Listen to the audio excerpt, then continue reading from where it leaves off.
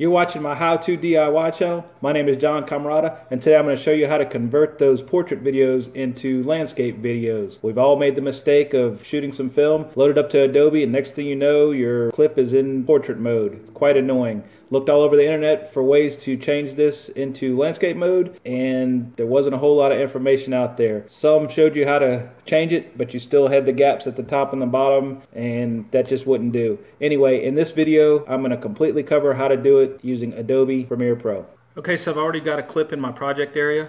I'm going to drag that clip into the timeline. If you click on the clip, you'll see that the frame is in portrait mode. We want to get that to landscape. Other videos tell you to go up to motion and then to select rotation and then to bring it down to 90 degrees. But you can see that leaves those gaps there. And then if you scale it up, it cuts out too much of the video. So we don't want that. So let's go back. Now, click on the clip again to make sure you can see this. The frame of that particular video is 1080 by 1920. To get into landscape mode, we need it to be 1920 by 1080. The first thing we want to do is go down here, right click in the project area, select new item, then select sequence at the top. Go up to the middle tab and select settings, and then in edit mode, which is the first drop down, we're going to select custom at the top. Then you're going to see your video frame size.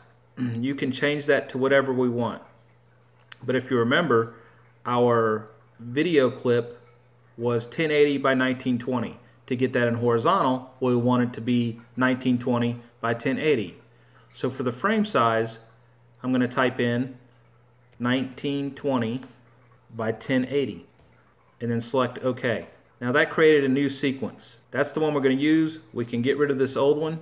I'm just going to click X and get rid of it. Now in this new sequence we've created, you can look up in your view screen and see that our aspect ratio is something more of what we want. I'm going to re-drag the video back into the timeline in that new sequence and select Keep Existing Settings, and there it is. But the orientation is still incorrect. So we'll go and click the clip, go up to motion, select scale, and set that to 50%.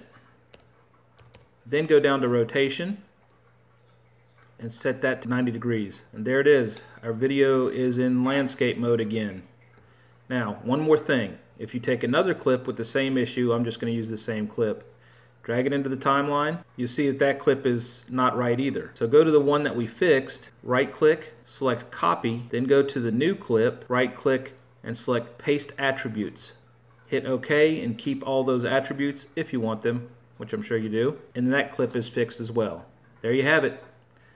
So I hope you enjoyed the video. I hope it helped. I have a couple other videos of various things. Help me out, subscribe, it helps.